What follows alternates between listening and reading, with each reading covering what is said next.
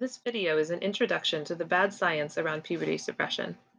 In the next 20 minutes, you will learn how researchers and scientific journals have misrepresented the evidence on puberty suppressing drugs, and how to find and understand the credible science that's out there. Let's talk about scientific studies, how we evaluate them, and why so many of the so-called puberty blocker studies are yielding such unrealistically positive results. This video will focus on clinical studies, which are the kind of study where they give participants a drug and collect data about the drug's effects, and retrospective studies, where they pull the medical records of people who have already received a certain drug. So the two red flags that most people will be familiar with are small sample size and lack of a control group. If you're not familiar, sample size means how many people participated in the study. The smaller the sample size, the more likely it is that the study's results can be chalked up to a coincidence. Larger sample size is more reliable. And if a study has a control group, that means that some participants were given the drug and some weren't, and the results of the two groups were compared. If a study doesn't have a control group, there's no way of telling whether the results are just the effects of time, natural healing, or other factors, or whether they're actually due to the drug.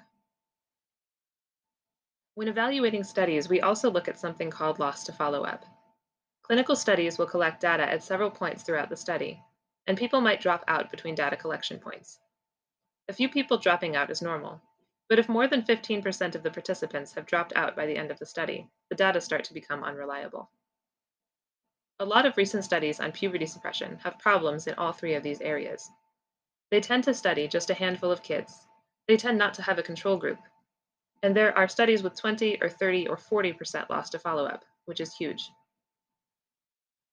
This is from one of the worst offenders we've seen in this area, Akil et al. 2020. This study lost a whopping 47% of its participants to follow-up, and you can see that the researchers are trying to cover this up by acting like only the participants who completed all three waves of questionnaires matter. They actually didn't even report the initial data from the participants who didn't complete the third wave, which is not just massive loss to follow-up, it's really shady practice.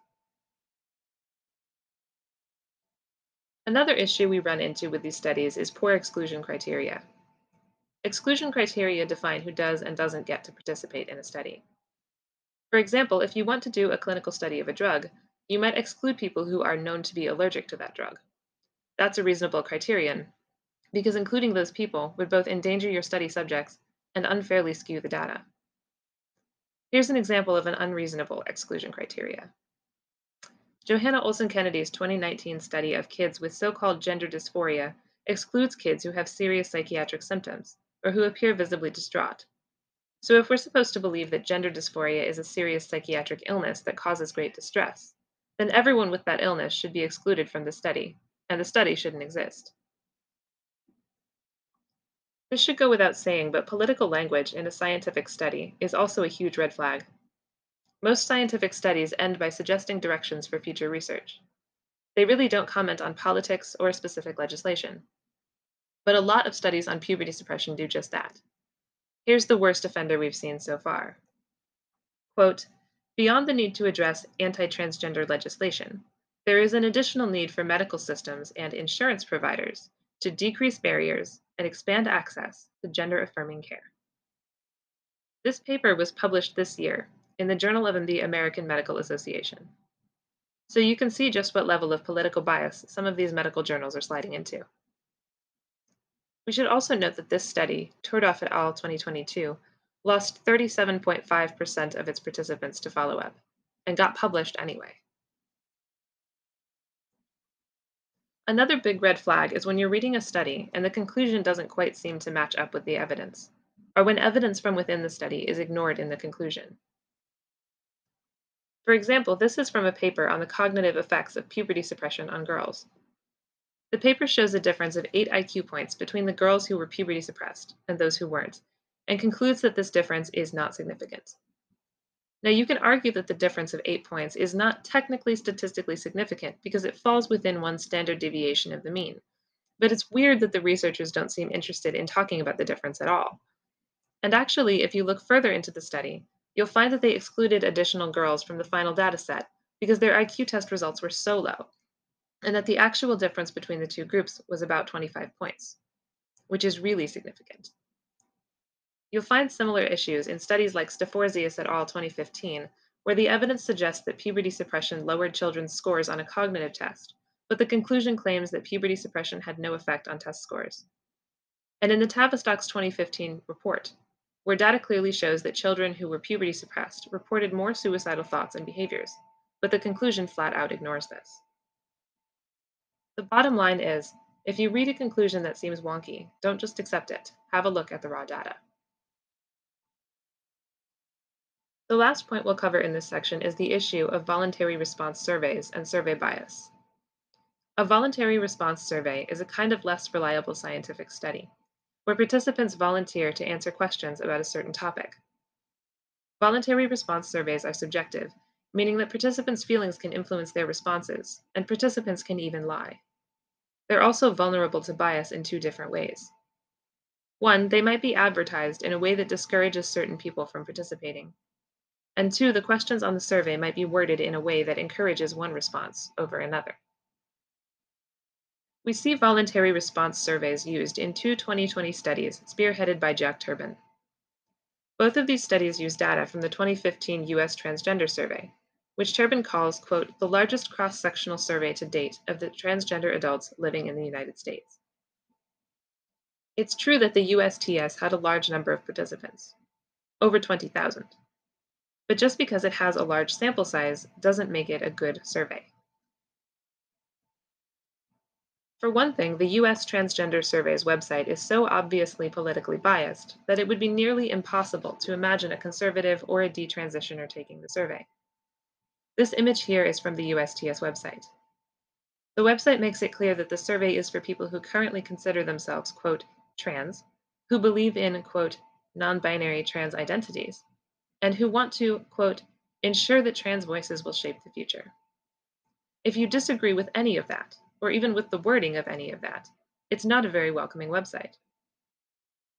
The survey questions themselves are also pretty biased, meaning they're pretty hard to answer if you disagree with the survey's ideological trappings. Let's look at the survey's two questions on detransition. Question 1220. Have you ever detransitioned? Have you ever gone back to living as your assigned sex at birth? So what do you say to this if you no longer believe in living as a sex, or if you don't believe in the concept of sex assignment, or if you believe that it's actually impossible to transition because it's impossible to change sex? Which answer do you choose? The follow-up question is, why did you detransition? And you can see that most of the options given here are about outside pressure, as if the survey assumes that this is the main reason for detransition. One answer, it was just too hard for me, is so vague it could mean anything. And the survey doesn't give you the option to say that the procedures sold as transition hurt your health, or to say that you no longer believe in so-called transition, or to say that you became comfortable with your sex. It does give you the option to write in your own answer, but they don't necessarily count or categorize write-in answers. So that's what we mean when we talk about survey bias. With all this bad science going around, it's really easy to just assume that reliable scientific information on puberty suppression and other aspects of so-called transition just doesn't exist. And this is something we've heard time and time again, even from people who oppose these medical abuses. The research just isn't there yet. This is a misconception. Really good research, really well-designed studies on these drugs do exist. They're just being swept under the rug. Let's talk about what that research says and how we can access it. Existing research shows that the drugs marketed as puberty blockers are linked to the following: loss of bone mineral density and lowered peak BMD, increased risk of fractures and osteoporosis, periodontal disease, increased risk of heart attack, heart disease, stroke, and type 2 diabetes, weight gain and increased percentage body fat, impaired thyroid function, hot flashes and migraines, lowered intelligence and IQ, impaired working memory, attention, and executive function, increased risk of dementia, intracranial hypertension, depression, anxiety, and insomnia, and increased risk of suicide, potentially irreversible infertility, polycystic ovary syndrome or PCOS, increased risk of autoimmune disease, and more. There is a truly massive body of research that supports all of the above as side effects of these drugs. Lesbians United recently released a free booklet with the details on all of this, with over 300 sources cited, titled Puberty Suppression, Medicine, or Malpractice. It's way too much information to cover in this video, but you can read the full report for free on our website. Right now, let's talk about how we can find all these scientific studies and verify all this information, and why we really don't need to be calling for more research to be conducted on minors. The main issue here is something that Lesbians United has talked about before, many times. It's language. Specifically, the anti-lesbian movement coining language that intentionally confuses the issue. The term puberty blockers has been coined to talk about the effects of these drugs on adolescents, and it's been used primarily in a positive context by anti-lesbian activists. So if you search for puberty blockers on Google or on PubMed, you're going to find all of these positive takes, and you're going to find all of the badly designed scientific studies that we just covered, which tend to conclude that puberty blockers are totally safe and reversible. But if you use more accurate search terms, you actually get a very different story. The most accurate name for these drugs is gonadotropin-releasing hormone agonists, or analogs, which is shortened as GnRH agonists, GnRH analogs, GnRHA, and LHRH agonists. LHRH and GnRH are actually two different names for the same hormone. If you're looking for a specific GnRH agonist or a specific brand name, you can make that your search term. Leuprolide, buserelin, and goserelin seem to be the most common drug names. If you search those terms, and especially if you search them in conjunction with specific areas or side effects, like GnRH agonists and depression, you're going to find older, better designed scientific studies. These studies are usually of adults because the drugs that are now called puberty blockers were actually developed for adults, specifically for adult men with prostate cancer. There are a lot of fantastic studies on GnRH agonists in adults, including retrospective studies with sample sizes over 100,000, and randomized double-blind placebo-controlled studies, which are considered the gold standard for clinical studies. So if your search returns studies of adult men with prostate cancer, you're probably on the right track. Now that we know the terminology, let's finish up by talking about what the drugs actually are, what they actually do, and why they've been linked to such major side effects on so many different parts of the body. GnRH agonists are drugs that replicate gonadotropin-releasing hormone, or GnRH, which is a naturally occurring hormone in the body. The body's natural GnRH is produced in the hypothalamus, a part of the brain, and it travels to the pituitary gland, where GnRH receptors pick it up. GnRH is naturally produced in pulses, and when it's picked up, it tells the pituitary gland to produce something called luteinizing hormone. Luteinizing hormone, in turn, tells the gonads to produce sex hormones, meaning estrogen and testosterone. There's a cascade of hormones involved here. GnRH triggers the production of luteinizing hormone, which triggers the production of the sex hormones. GnRH agonists, the drugs sold as puberty blockers, are actually artificial GnRH. Like natural GnRH, the artificial stuff is picked up by the pituitary gland. But unlike natural GnRH, GnRH agonists work continuously, not in pulses. When the pituitary gland gets a continuous stream of artificial GnRH from these drugs, its GnRH receptors get overloaded. It can't function properly, and it just stops processing GnRH, which means that it stops producing luteinizing hormone, which means that the gonads don't get the message to produce estrogen and testosterone, which means that the body is deprived of estrogen and testosterone. Estrogen and testosterone are extremely important hormones that affect the whole body. They regulate brain function, bone density, DNA repair, immune system function, heart health, reproduction, and more. For example, research has shown that there are estrogen and testosterone receptors on cardiomyocytes, which are cells that control the heartbeat. So common sense dictates that we shouldn't tamper with estrogen and testosterone unless it's absolutely necessary. To make things more complicated, we've learned in recent years that GnRH doesn't just affect the pituitary gland, but there are actually GnRH receptors on other areas of the brain as well. Exactly how GnRH operates in those areas is not clear, but again, common sense dictates that messing with the body's natural GnRH levels might have some effects on the brain.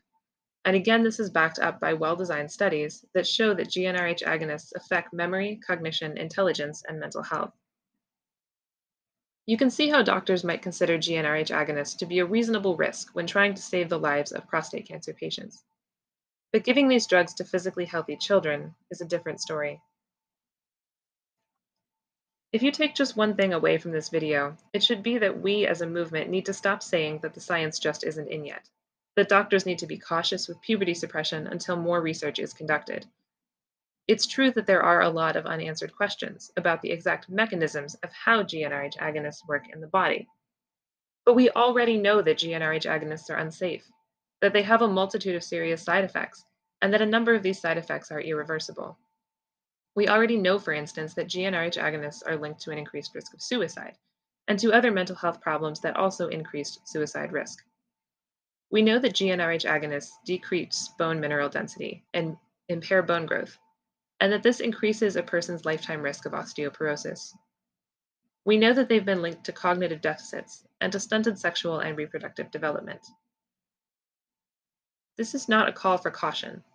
It's a call for the absolute cessation of these drugs being prescribed to minors, period, and for no more experiments to be conducted on minors in this area. Again, you can find Lesbians United's full review of the evidence on GnRH agonists on our website at lesbians-united.org. Thank you for watching this video.